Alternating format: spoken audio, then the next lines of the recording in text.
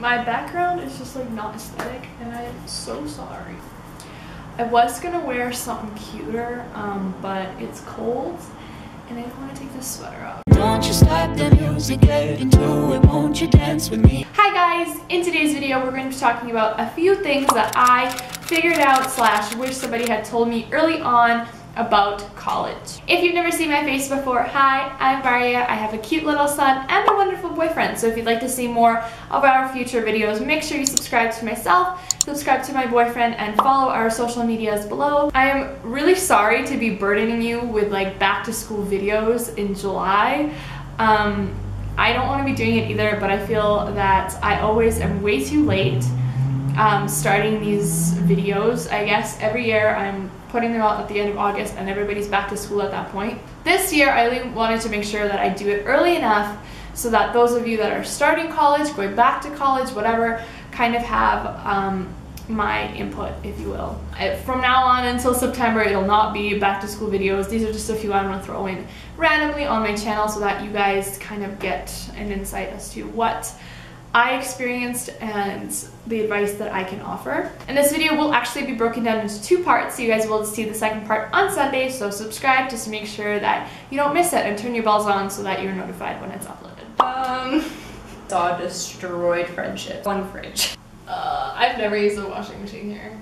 You haven't? That's so disgusting. Yeah. Like it's 9:30 at night. Nobody's getting beaten here. Like. So I have compiled a list of 5 things that I have kind of been keeping track throughout my first year of university. And for those of you that don't know, I am starting my 2nd year of criminal justice in the fall of 2018. Yeah, 2018. The university I go to is local, so I did not have to move away from home or anything. So these tips are specifically for when you're in school, and I found that they helped me out a lot. One of my absolute lifesavers throughout the first year of university was just staying on top and balancing and trying to manage the temperature at school. Of course, this is unique to every single facility, but my school, I don't know what it is, but it wasn't generally cold. It kind of bounced around from classroom to classroom. But most classrooms I was in, it was freezing. So I had this scarf on every single day. I would wear it like a blanket. I would wrap up in it every single day, and I would sit in class like this. I kid you not, this was my look. It was so cold, and this was just so cozy, and like, I don't want to be here. I want to be at home and happy, but this is an okay in between. So yeah, just any scarf. I thought I always had it on, or I would just bring it with me.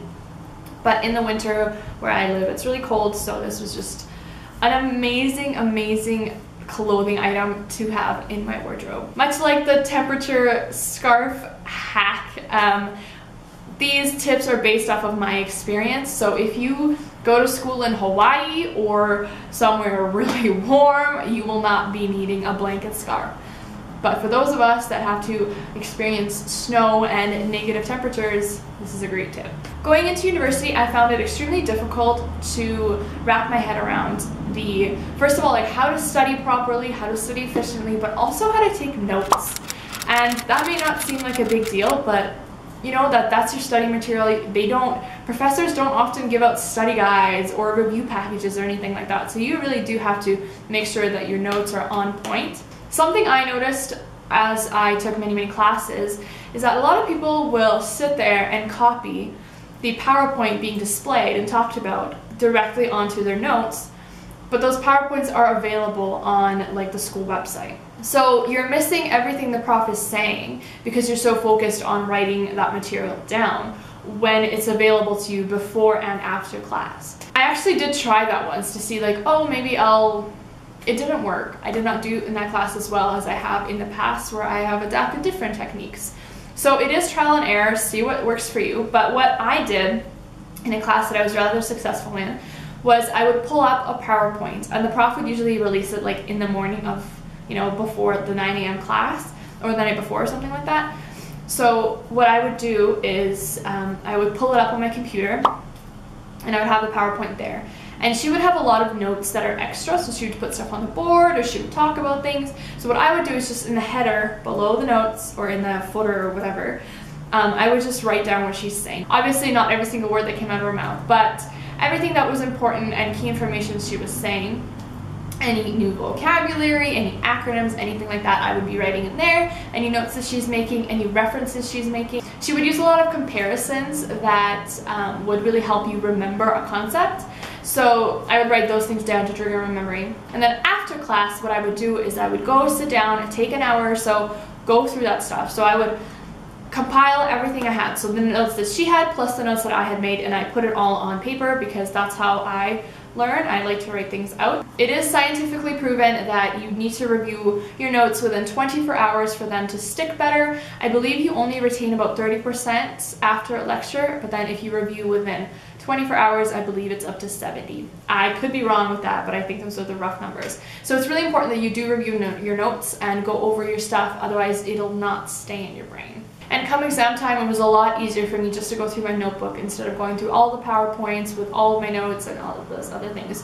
So it was really easy just to go to my notebook and know exactly what to study. Now, I don't know if this one might come as a no-brainer or in what, but I found it extremely helpful to befriend at least one person in every class that you're in.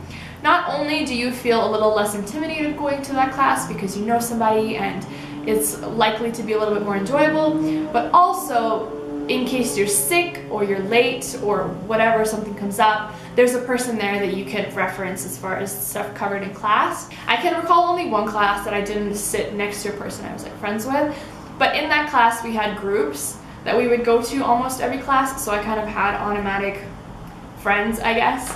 But in particular, you guys, there was a class I took, an English class, and there was a girl in there, and we just happened to sit next to each other, and then she was an incredible person, and I'm so glad I got to know her, and like, it was awesome. I really liked her. So I have met some awesome people just by, you know, befriending them in a class, because it makes your experience so much better, and then, you know, you do have a friend to go to.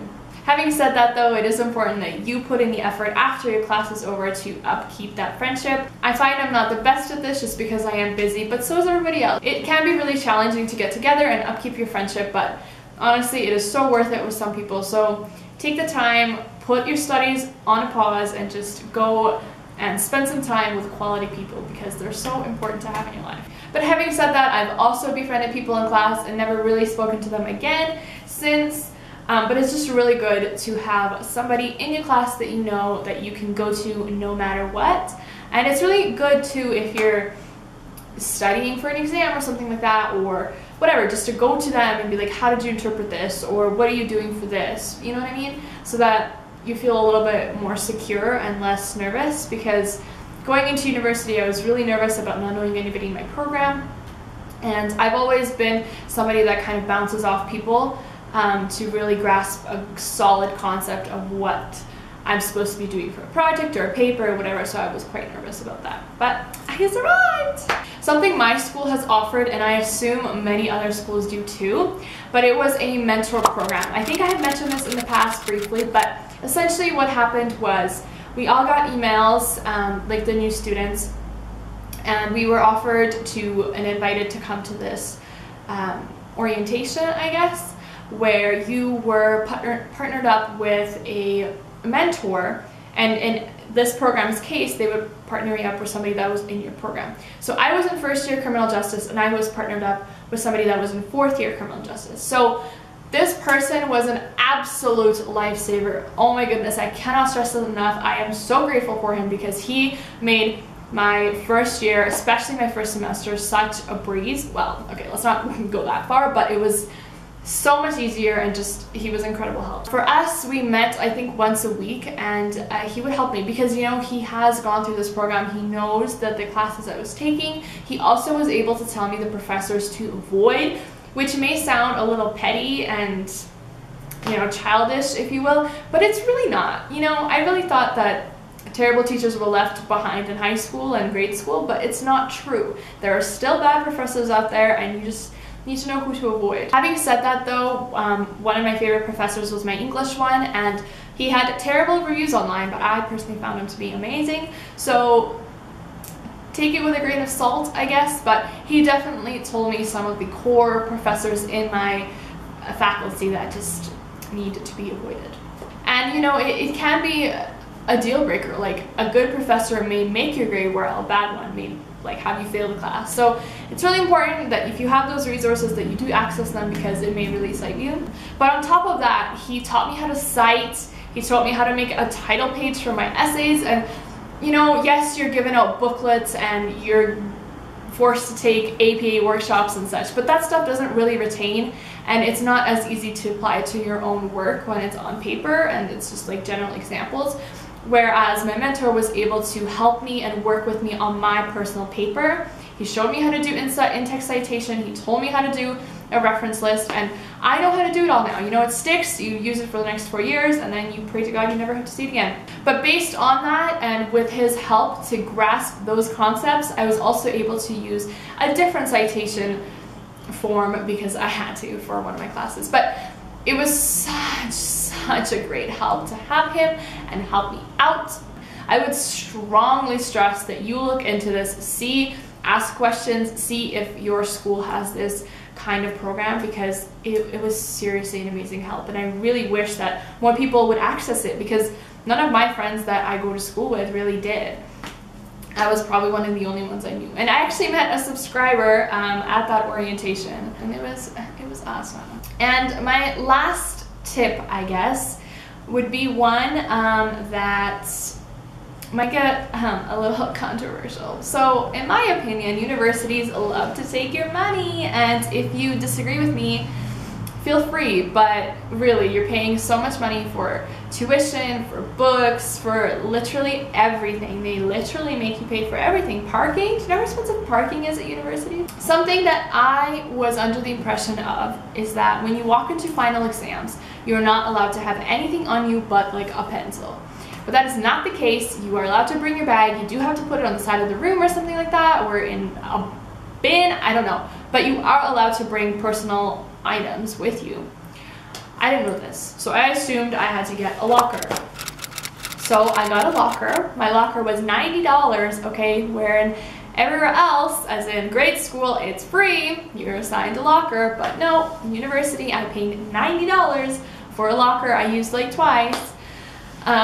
Yeah, so if you, again, do your research. I don't know, maybe some schools really don't allow you to bring anything but a pencil, but my school is not like that.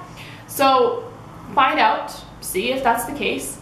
If that is the case and you can bring stuff in, do not bother with a locker, because I thought, oh, maybe I'll leave my jacket in there and whatever. No, I never did that. I always brought my jacket around with me. I always had all my stuff. I never went to my locker because the university is so big, and then it's in this random little hallway that you don't ever want to go to because you're running from class to class. So in my personal opinion, the locker was a waste. I don't know, some people may disagree. If you have a lot of stuff, maybe if you're a nursing student or something and you have 100 of like textbooks this thick, perhaps you might want to consider a locker. But for me personally, it was not a wise investment, and I will not be purchasing one again, let me tell you that. So those are the few tips I was able to collect over my first year of studying criminal justice. I really did enjoy my time. Well, I'm not done yet. I really wanted to make this video so that some of you may be benefiting from it. I don't know, let me know in the comments. Was this helpful? Did it help you? Did I give a new perspective on something? Because I really hope I did. Make sure you give this video a big thumbs up. I would really, really appreciate it. Subscribe to my channel. Subscribe to my boyfriend Mitchell. He's an incredible, incredible man, and I really hope you guys go over and check out his videos, because a lot of them include Stefan and I as well. Like I said, I really hope this video was helpful. Make sure you stick around for Sunday's video, because that one will be probably a little bit better than this one, but you know. I've been vlogging a bunch lately too, just a bunch of content coming out for you guys. I've been really trying to do 2 times a week, which is super, super new for me. It's something I have never done before, and I'm really excited to be doing it. Make sure you go ahead and follow our Instagrams. We have such a fun time with Instagram. It is my favorite app. I love it. I love to talk to you guys. I'm constantly answering DMs and questions and comments below videos, because you guys are absolutely my favorite to talk to, and it means the world to me that you take the time out of your day to comment on my video. So the least I can do is respond to you. I love you guys so, so much, and can't wait to see you on Sunday. Bye. So I choke